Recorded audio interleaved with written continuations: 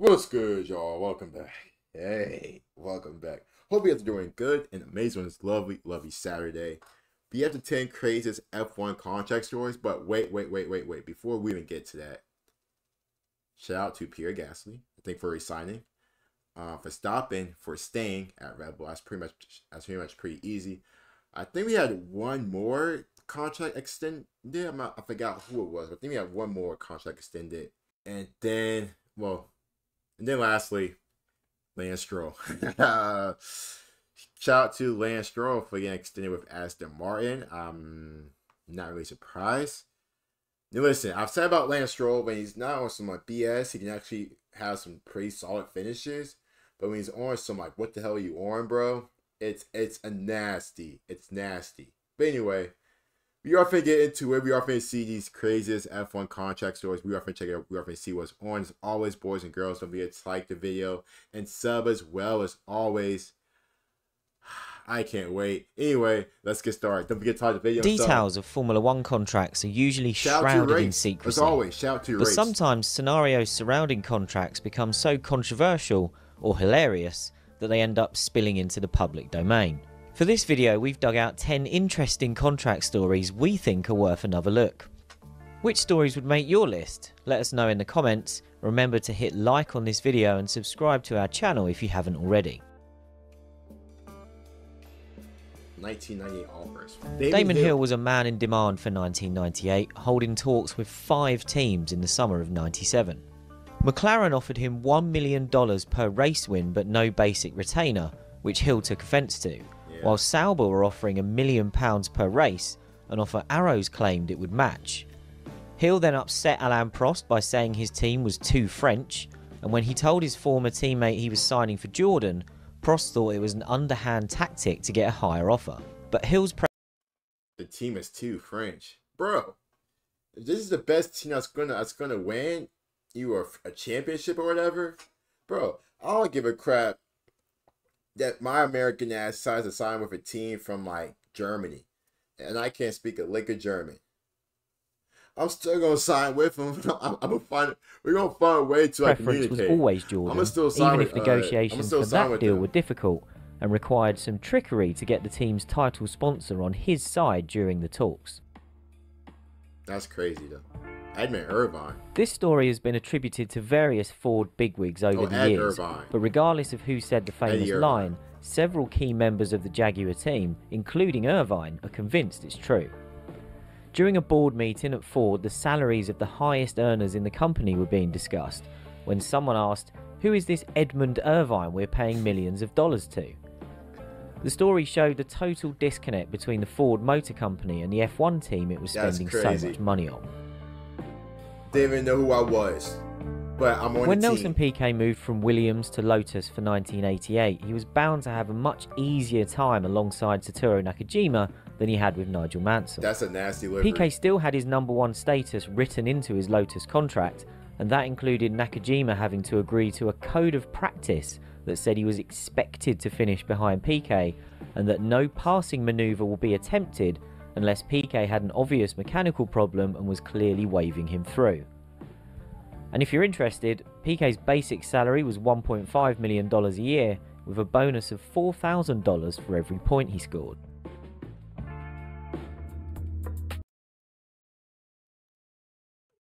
I can't pass my teammate. Alright. Alright.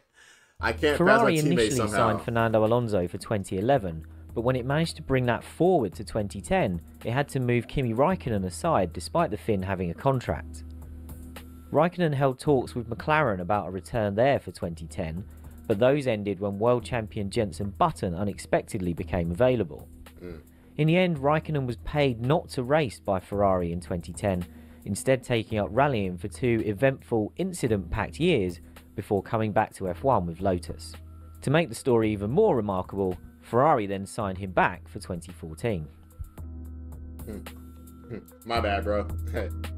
Alesi. Jean Alesi had a deal in place to drive for Williams for 1991, but then Nigel Mansell announced he was retiring, leaving Ferrari in need of a replacement. Ooh. When Ferrari approached Alesi, he said he'd already signed for another team. However, in private, he was growing concerned about Williams delaying the announcement of their deal, and he eventually decided to sign for Ferrari. Williams managed to convince Mansell out of retirement instead, and it received compensation from Ferrari for Alesi, which included a 1990 car that had been driven by Alain Prost. Williams put the Ferrari on display in its museum before selling it in the early 2000s because it had become too much of a star attraction. That wasn't the only time Ferrari used one of its cars as a compensation gift. Mansell received one of his 1989 cars in exchange for accepting equal number one status when Alain Prost joined the team. That's interesting. Ralph.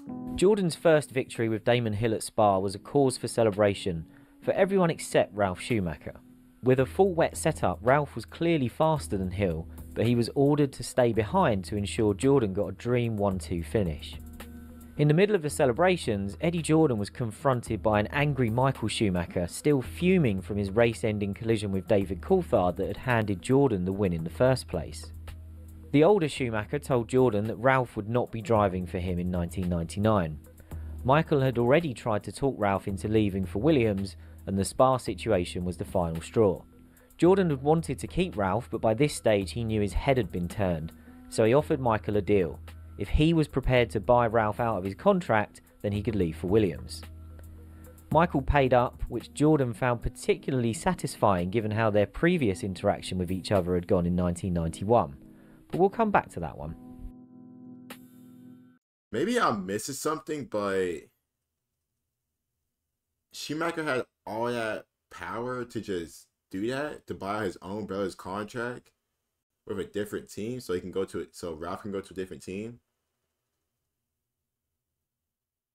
I'm confused about that.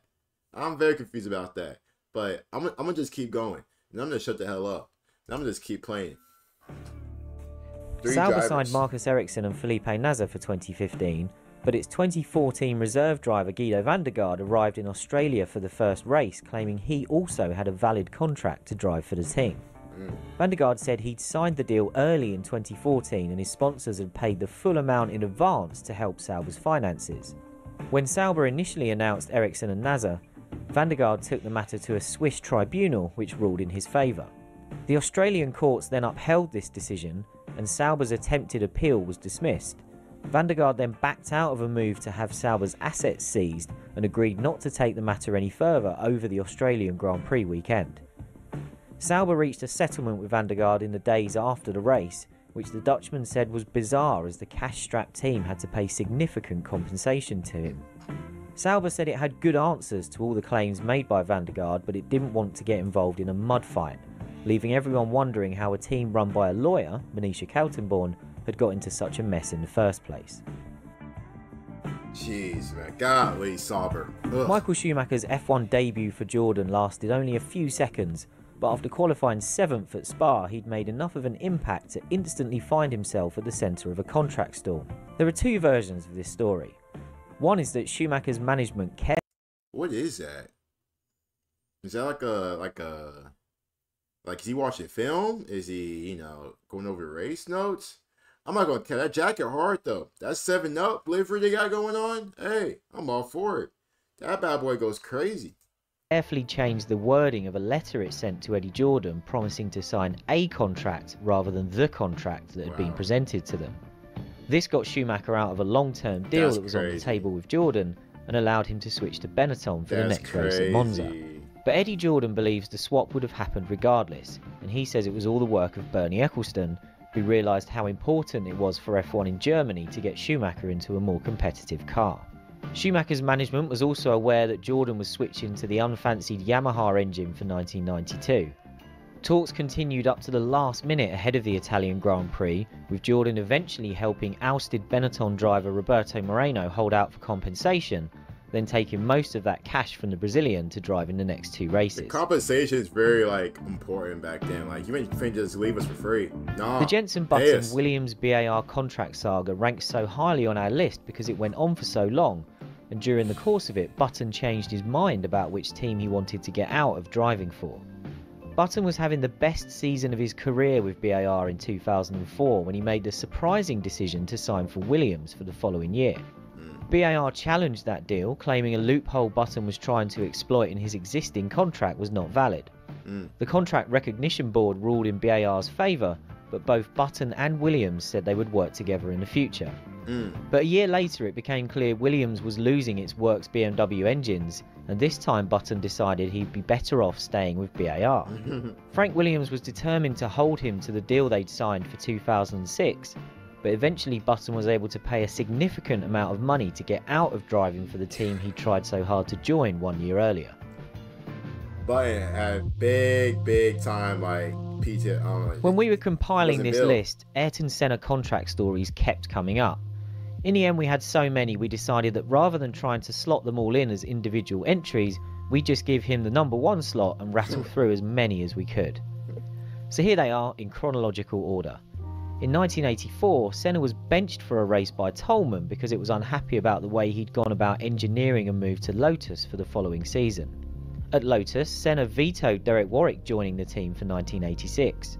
Senna's view was that Lotus wasn't great at running 2 cars, so it shouldn't be trying to work for 2 equal status drivers. Warwick had already signed a contract with Lotus by this point, and while he accepts Senna was probably right, he was disappointed not to get the chance to race alongside him, and their careers went in very different directions after that. When Senna switched to McLaren... Hey, I'm sorry to pause a lot, but that's looking kind of like selfish to me, bro. Like, damn, bro, like, we trying to team up, you know, we can get some constructors, get some for 1988, he and Ron Dennis were arguing over $500,000 in his contract. In the end, they tossed a coin and Dennis won. Because the contract was for 3 years, $500,000 became a saving of $1.5 million, much to Ron's delight. At the end of 1989, following the controversial Japanese Grand Prix that handed Alain Prost the title, Senna briefly retired from F1, telling Dennis he wasn't coming back, before being persuaded to keep racing. During 1992, aware that McLaren was falling behind Williams on track, Senna offered to drive for Williams for free.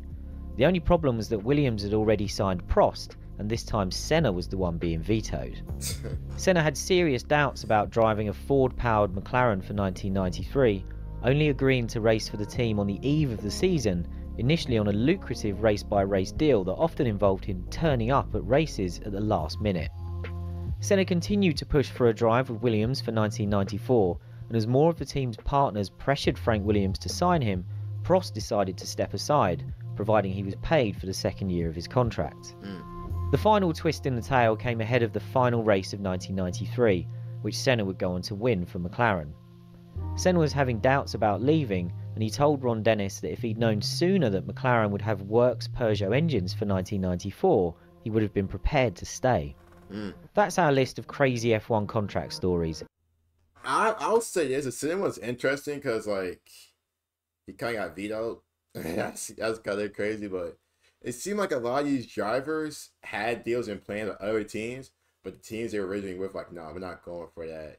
Like, they were telling Kimi to stay home, Damon Hill, like, what? Michael Schumacher, Ralph getting paid off by his brother, like, they were all insane. So that's why I was like, I feel like I didn't know a lot of these drivers had like this much power in terms of like what they can like control, like who they want, who they want to like bring in. Y'all let me know in the comments down below. Shout out to the race as always. So if you guys like the video, sub as well. I'll see you guys again. Peace.